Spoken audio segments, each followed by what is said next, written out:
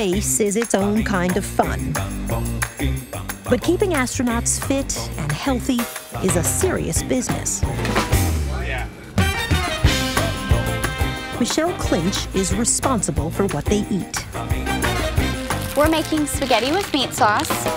Space meals begin just like ours do, with a trip to the supermarket. Thank you. But the similarities stop there. Spaghetti and meat sauce is just one of the 250 things on the space station menu. Each portion is meticulously calibrated. We have a database where we maintain the nutritional content of all our products. Calories, fat, protein, carbohydrate, things like that. But the most important calculation is what things weigh. That's because it costs $10,000 for every pound blasted off to the astronauts. So NASA adopted a reduction technique also used by the military. Freeze drying removes a high percentage of the moisture, so typically when we freeze dry our products, we take them down to about 3%.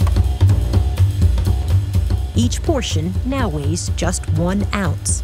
Cost to transport, $660.